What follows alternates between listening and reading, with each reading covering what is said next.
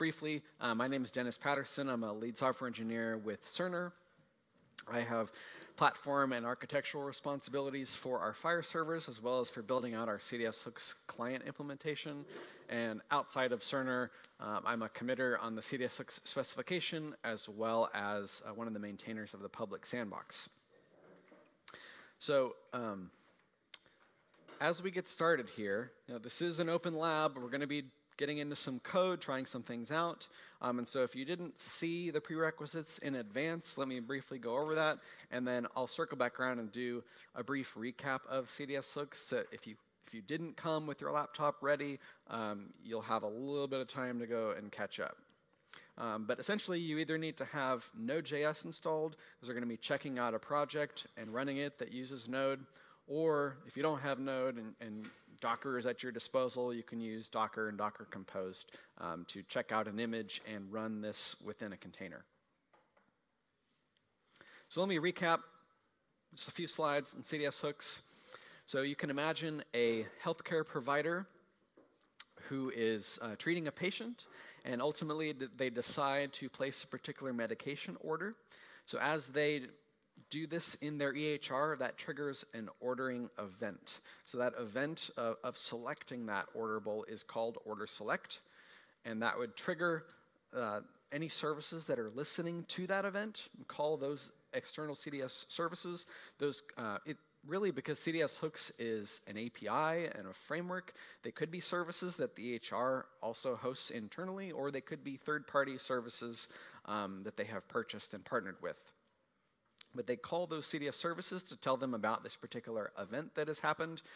Then those CDS services may have their own proprietary data that they can use in the execution of logic. They can also use Fire data that's either prefetched for them and pushed to them, or they can reach back into the EHR to retrieve additional data. There's also data that gets pushed to them by way of contextual data around that particular event. And they ultimately return decision support in the form of what's called CDS cards. Now this is just JSON. It's rendered by the CDS client, and there's a few different types of decision support that they can return. The first is information. So just textual data, maybe information about cost, or just a general recommendation without a formal suggestion of an alternative. Or they could make a more formal suggestion. They could send a Fire payload and say, here's a representation of something you should use instead, prescribe instead, here's a tweak to the order, things like that. And that could be rendered as a button that the user clicks on to change what they're doing and update their workflow. Thirdly, they could push a smart app. So the CDS service could recognize some fundamental criteria around the particular use case, the patient's demographics, or other data that's at their disposal, and ultimately recognize, are you managing hypertension? Here's an app that would be appropriate and would be potentially helpful to you as you treat this patient, things like that. There's also a mechanism in the specification for discovery. So a given CDS client can call an endpoint that's a discovery endpoint that advertises all of the CDS services that exist at that endpoint, along with what hooks they're interested in, what do they essentially provide, as well as where do they exist, how do you call them. And we do have a cheat sheet. There's a stack of them up here. So as you start getting into the code, feel free to get up out of your chair and walk up and pick one of these if you would like. If you navigate to cdshooks.org, on the left-hand side in the navigation panel, there's also a link to that cheat sheet as a PDF, so you can download it if you would like. But it's essentially a one sheet for the specification. So it's not comprehensive. It's focused primarily on the actual payloads that are interchanged between the two parties, the CDS client and the CDS service, as well as a little diagram and some links. And they list out all of the fields in those payloads and a summary of what that field's used for. So beyond that, you'll want to go to the specification to read more, but it can be a handy tool to have right next to you as you develop CDS services or a CDS client for that matter. So here's an overview of what we're going to do today. We're going to go to a project that exists out on GitHub and clone this repository. Alternatively, if you want to fork the repo and check into your own fork, that works as well. We'll do a brief tour of that code, walk through what you get out of the box.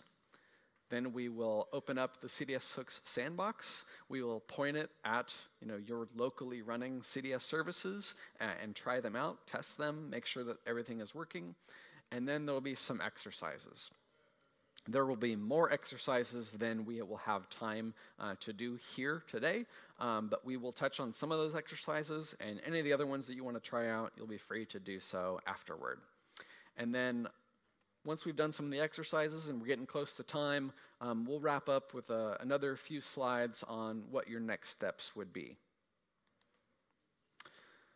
All right. So hopefully you all have the prerequisites taken care of. And you'll want to navigate out to Cerner's organization on GitHub to the CDS Services Tutorial Project.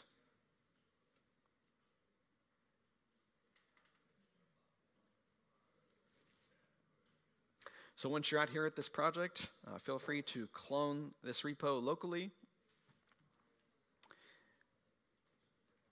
There's also a tab for the wiki, and that's where, as you return to this or you want to share it with anybody else, all of this tutorial is available out there and walking through all of the same stuff that we're going to walk through. So let me pull up that code, and we'll look at what we get out of the box.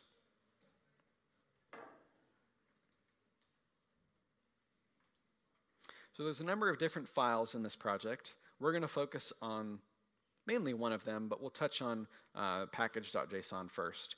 So the one thing, I guess there's two things that I'll call out in here. One is there's a script called start server, which is merely an alias for a command using a utility called nodemon that will execute and run this index.js as a service running on localhost on port 3000. If you're not familiar with nodemon, the main benefit there is you can continue to make updates to index.js, and it will detect any file system changes and restart the server for you. The only exception to that to note is that some of the exercises will cause you to pull in additional dependencies.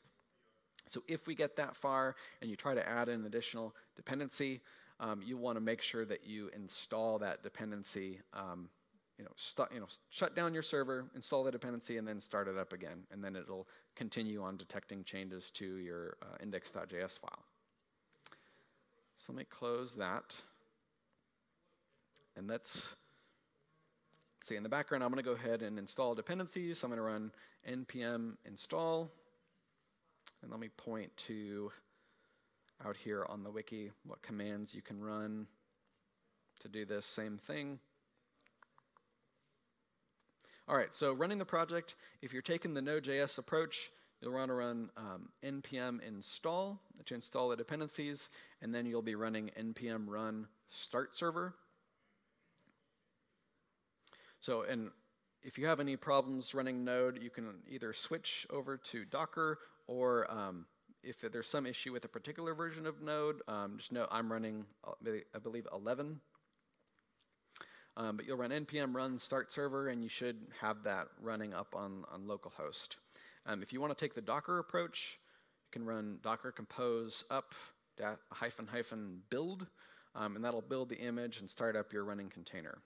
And if you, again, this is all out on the wiki if you want to refer to it.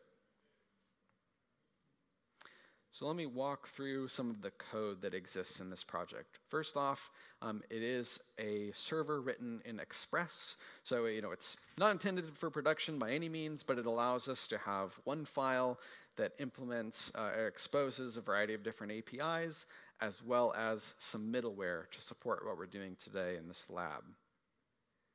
So the first thing it's going to do is pull in a middleware for parsing JSON, somewhat self-explanatory. The next section of middleware is supporting cores. So we're going to be running these services on localhost. We're going to be using sandbox.cdshooks.org as our CDS client, our mock EHR, and those are two separate origins. So your browser is going to block calls to localhost unless we implement cores and give it permission to do so. So this is not intended to be a production version implementation of cores, but it's just some of the essential headers to allow us to do this. Next, there's a set of middleware for authorization. There's enough to get us started anyway. And the first thing here is it's going to bypass any cores pre-flight requests. So if the HTTP method is options, we're not going to enforce authorization. We're going to let that go through. But otherwise, we're going to start gathering some of the fields that we need in order to enforce authorization later. So the first is grabbing the authorization header. And just so outside of the browser, if you want to use curl or postman or something to call these services, it does default a bogus bearer token that works for the current implementation so that you can try that without having to create your authorization header, that JOT that gets sent to your services. If there were no authorization header, there's logic in here to return an HTTP 401 with a www authenticate reason indicating that the token is invalid. But beyond that, we'll start taking apart that token, gathering the JOT payload, as well as constructing our expected audience. So as I talked about in the last session, when a JOT gets sent to your service, it does contain a payload with an audience value that's specifically for this service. And so we're going to construct that URL for our validation. But since this is just the bare bones to get us started, we'll go ahead and hard code that everything is fine, everything is valid. But after this gets replaced later, probably outside of this session, there's logic in here to say, oh, okay, if it's not valid, we'll again return that 401. So now let's get into the actual exposure of the APIs of those payloads involved in CDS hooks. So the first is the discovery endpoint. So app.get means that we're allowing for an HTTP GET to be sent to our CDS services endpoint. And so we need to construct a response that indicates that we have a patient view service and we have an order select service. So we're going to return, first, we're going to create a value that says, okay, we've got a service that listens for patient view. Here's its ID, where it's going to be located, patient view example service. And it is just an example service that will display the name of the patient. We're going to add a prefetch request, which the CDS hooks the CDS hooks public sandbox will fulfill. It has logic to fulfill prefetch requests for patients. And so we'll say that we want this resource, the full patient resource, to be sent back to us when the hook is invoked on the requested patient attribute. And so our actual prefetch template request is give me the patient resource using that patient ID field that's part of that hook context. Next, we'll define our entry for our order select example service. Again, we're listening for the order select hook. It's an example service, and basically what it's going to do is suggest prescribing aspirin 81 milligram oral tablets. And so we'll return that response. So let's move on to the actual basic services themselves. So we're going to support a post being sent to CDS services / patient view example. So I already mentioned the public sandbox does fulfill this kind of prefetch request. So we're not going to do any checking whether it's there. We're just going to grab that resource and start constructing the card response. So in our card, we're returning, remember cards is an array, so we're going to return one element in that array. We'll have a summary that says, okay, we're now seeing that particular patient. So because the patient resource is FHIR data, we're going to go ahead and grab the name off of that FHIR resource. And we'll append the given name and the family name together and have that be returned in our card. This is not a warning card or a critical card, it's an info card. The source of the data, the other required field, is that it's from this tutorial, and we'll go ahead and throw in a link to learn more about CDS hooks.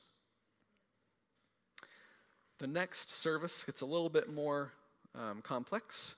It's the order select example service. Remember, this is intending to be suggesting that they order aspirin. So what we need to have is logic in there to say if they're not ordering aspirin, detect that. If they are ordering aspirin, thumbs up, good job.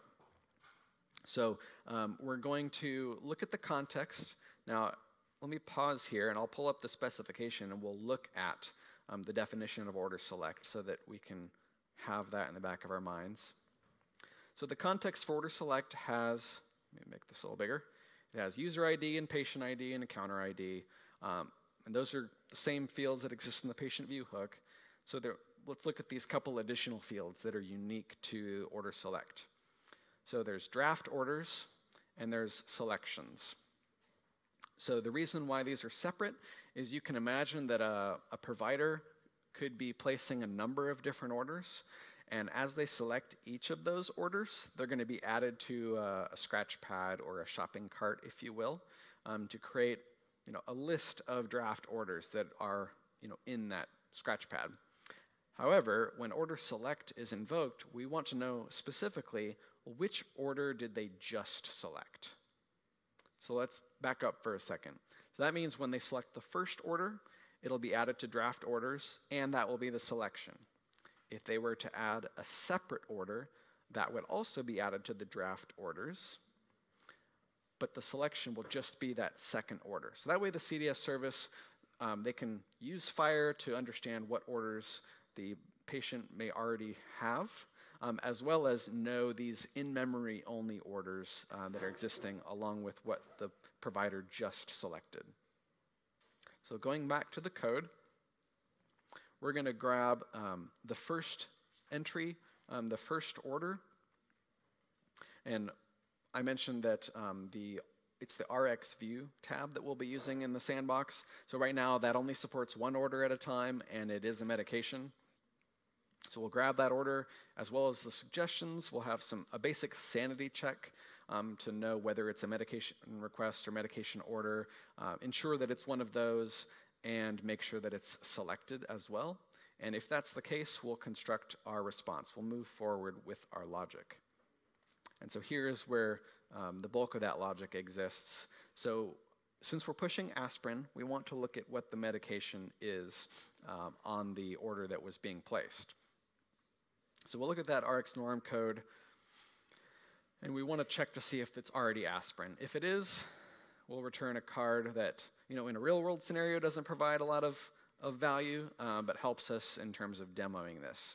And it'll say, currently prescribing a low-dose aspirin, but otherwise, we want to make that a suggestion. So what we're going to do is we're going to take whatever order they placed and simply swap out the medication to point to aspirin. So here we're creating a medication codable concept. We have a coding in here to represent aspirin, and we will swap that out and we'll say reduce cardiovascular risk and prescribe daily aspirin. And we'll even make this a warning card just to see a slightly different rendering. And then last is just an instruction to listen on port 3000. So that's what you get out of the box. Default implementations of 2 different hooks. Let's go and start integrating with the sandbox. So I invite you to go out to sandbox.cdshooks.org. It'll look like this. And we'll do a little bit of a tour of the sandbox. So we have the patient view tab that will invoke the patient view hook. RX view will invoke the order select hook, but simply constrained today to meds. We'll skip over the PAM imaging tab for now. If you're interested in knowing more about that, that may come up in the Smart Web Messaging talk after lunch in the Richard this afternoon. There is this collapsible CDS developer panel. This will allow us to view any services that have been integrated with the sandbox and view the request that has been sent to that service as well as the response that has come back.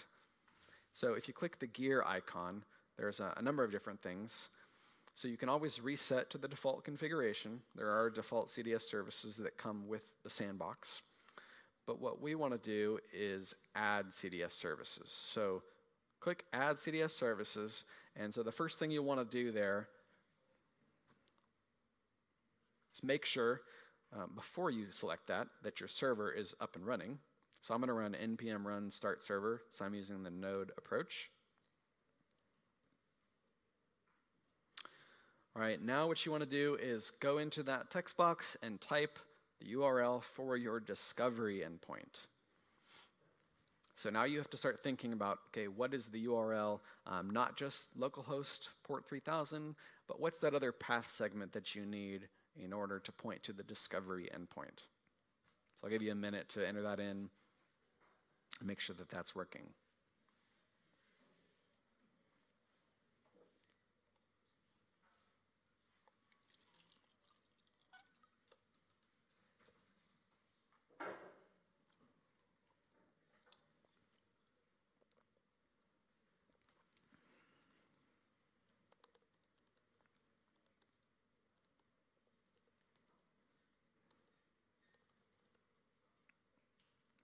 So you should have localhost 3000/CDS services and click save, and you should immediately really see a new card that says now seeing Daniel Adams, and note that the source is the CDS service tutorial, so you know that it is your local running service.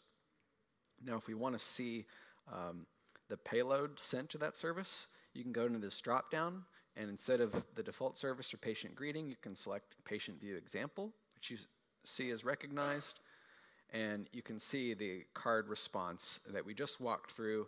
You can see that Daniel Adams was pulled off of that patient resource that was prefetched and pushed to our service, right? We didn't make any calls to the Fire server. This was Fire data that was pushed to us, and that shows up. Everybody with me so far? Anybody running into any issues? All right, we'll go over to the RX view. Rather than having some of the default services checked, you want to select order select example so that you can see that response. And what you would do here under medication, you can search for, we'll just say Tylenol. So select Tylenol and keep drilling down until it lands on a concrete orderable. And then ultimately we see our card return that says, as I mentioned before, reduce cardiovascular risks, prescribe daily aspirin. So if we look at the card response, you'll see there's a single suggestion that has a single action to it. And because this sandbox right now only supports one order, we just have one action. If it supported multiple orders, you would want to have a couple actions in here, one that removes something, removes one of the order, and then another one that creates the order. And so we're sending, this is using the smart Fire server, which is DSTU2. That's the default server right now. So it's sending a medication order, and if we scroll down to that medication codable concept, you'll see that aspirin gets sent. So you can see the current selected orderable here, acetaminophen 80 milligram chewable tablet, Tylenol. But we have a suggestion here from our CDS service that says, switch to low-dose aspirin. So if you click this, you'll note that aspirin was in fact swapped out, and our card was updated to say currently prescribing low-dose aspirin. That's because by virtue of making this change, we have another invocation of that hook. And you can actually see that response where our service was called again and recognized that the order was as we were expecting, as we were pushing for.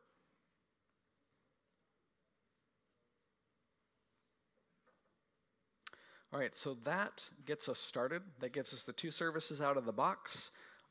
We have them now integrated with the public sandbox, and now it's time to start enhancing things. So going back out to that tutorial wiki, I'm going to pull up the exercises. And let's get started. We'll start with a warm-up exercise just to make sure that we can make edits and debug. So I'm using Chrome, but all of your browsers should have developer tools. And if you're not a front-end developer, you can probably discover it pretty quickly with a Google. I'm going to open my JavaScript console. Actually, I'm going to navigate back to the CDS sandbox and then open the JavaScript console. There are some errors in here. I did log an issue for this. It's for another service for that PAMA imaging tab. It needs to be a little bit more resilient. But this will give us any errors with calling our CDS services and provide some more detail for debugging as we make updates if there's anything you need to dig into further. But as far as exercises are concerned, what we're going to do is, now that we have that debug window open, we're going to go mess with some of our cores settings.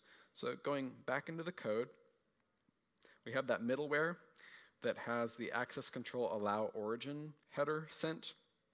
And right now we're saying for our CDS services, we allow calls from anybody. So if we were to update this to say, well, I only allow calls from google.com, and I hit save, it's going to restart my service. And then if I go and refresh the sandbox, we should see errors in the console that say that the call has been blocked by CORS policy. That's what you should be seeing if you go and make that change. Note that our card no longer shows up. And to fix that, rather than restore it to asterisk and allow anybody, we're going to go ahead and just lock this down to only calls from the sandbox.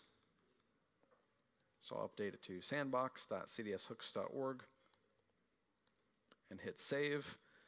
It restarts my service again, and I will refresh the sandbox. And now I get my card back.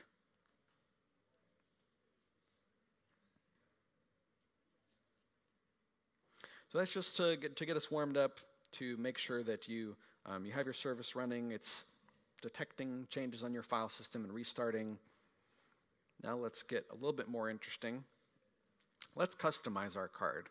So we know that for patient view, we have the Fire patient resource that was pushed to our service.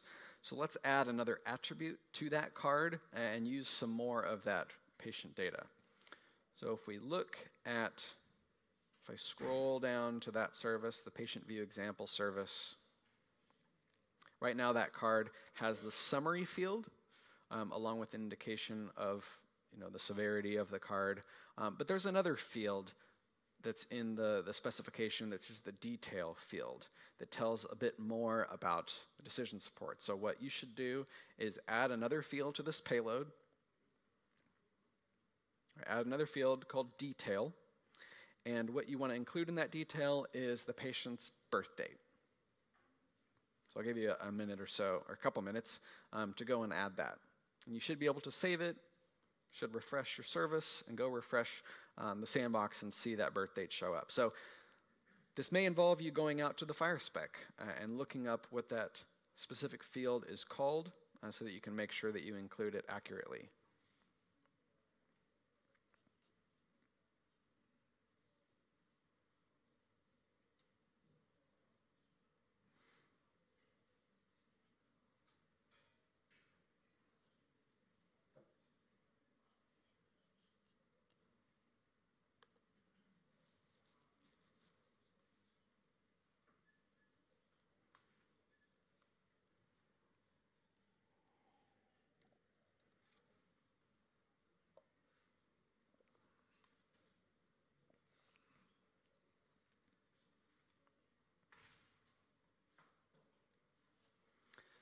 All right, you can see out on, on my card, I have that field there. We're going to go ahead and push on to the next exercise so we can try out some more things before our time. The next exercise involves returning an app link card. So you note so far we're not linking to any smart apps, but we want to remedy that. We want to try out that functionality. And so certainly if you have a smart app, you could add your own link. But out on that wiki, we do have a link to a smart app that's part of another tutorial we have for smart apps. It's hosted engineering.cerner.com/smart-on-fire-tutorial/example smart app/launch. So I suggest you copy and paste this URL, but you should be able to go into your service. We'll stick with patient view for now and add that as another link. Note that the existing link has a type on it. So an absolute link is like a URL that a user might go and browse to, whereas there's another type, which is smart, It indicates to the CDS client that this is a smart app launch, so it can be loaded appropriately.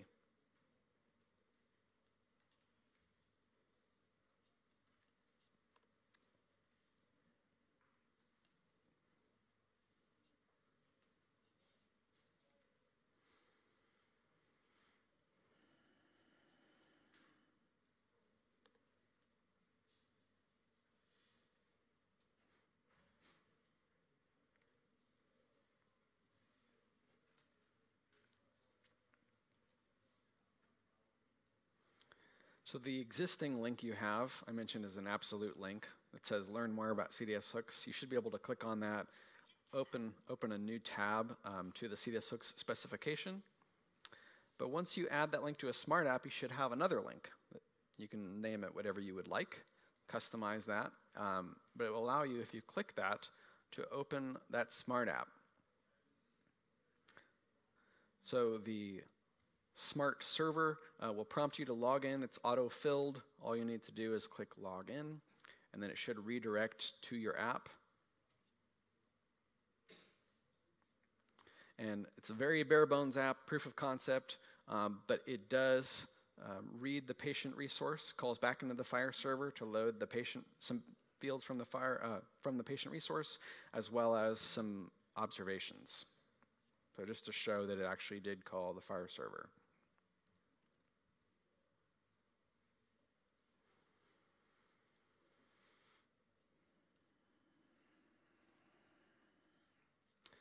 So the next exercise I want to touch on is basically creating a new service. So we have the example patient view service, we have an example order select service, but we want to add another service. This one, we can, again, use the patient view hook. We're going to have this one focus on warning about the condition of hypertension. But the first step, beyond querying to see if the patient has hypertension, is just to make sure that you can successfully add another service. So within your index.js file, you need to support another HTTP GET for that endpoint. You can define that ID for that endpoint to be whatever you want, but you also need to add it to your discovery endpoint to make sure that the sandbox can find it. If it can find it, it will call it. And so don't worry so much about whether the patient has hypertension, just return this card for the default patient.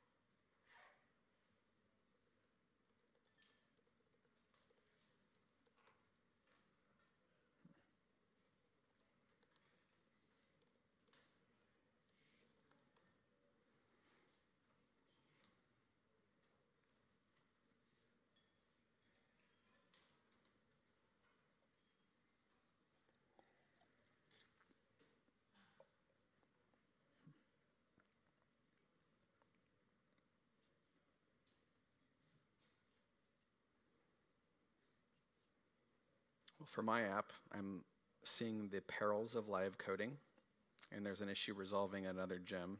So I'm going to have to, I'll probably reserve this for another time. I don't want to spend anybody's time here.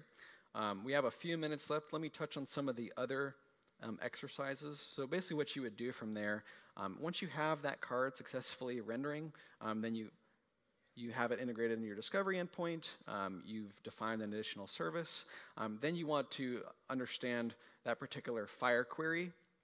So you want to construct that and ultimately use a third-party library to go and check if the patient has hypertension so that you only return that card when it's relevant.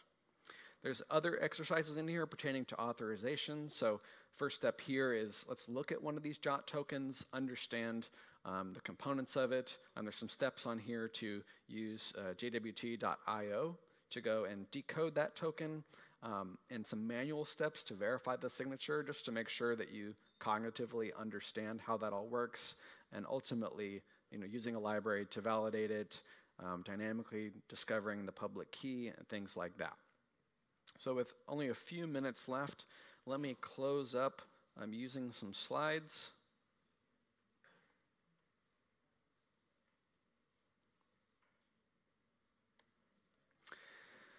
So obviously we have a service. While these services work, they're clearly not production ready. So some of the next steps you would do is find a home for your services. So pick your favorite public cloud provider and go throw your services out there.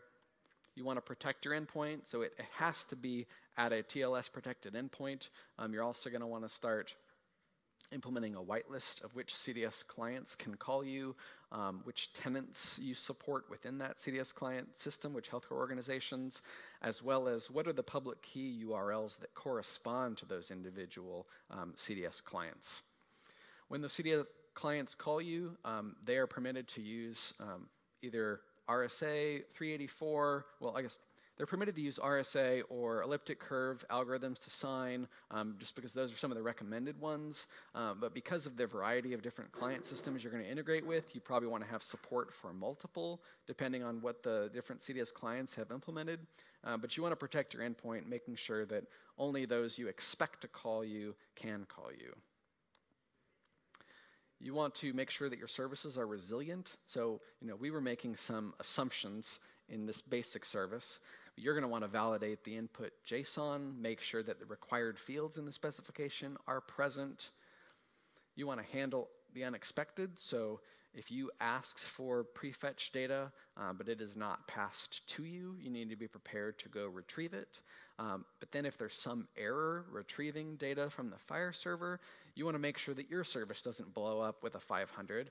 You want to return back to the CDS client, a 412 precondition failed, and inform the CDS client that it's not that you didn't have decision support or that you just crashed, but there was a problem.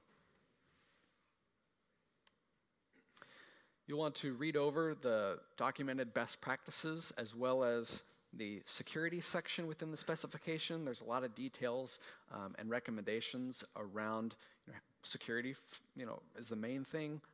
The steps you need to do to validate those tokens, things you need to account for. So you want to be very familiar with that to make sure that your services are secure and following best practice. I invite you all to contribute. As I've mentioned, CDS Hooks is open source, both the specification, the sandbox, the default sandbox services, and there's other ecosystem projects as well. You're welcome to log issues as you find them, as well as we're very welcoming of pull requests.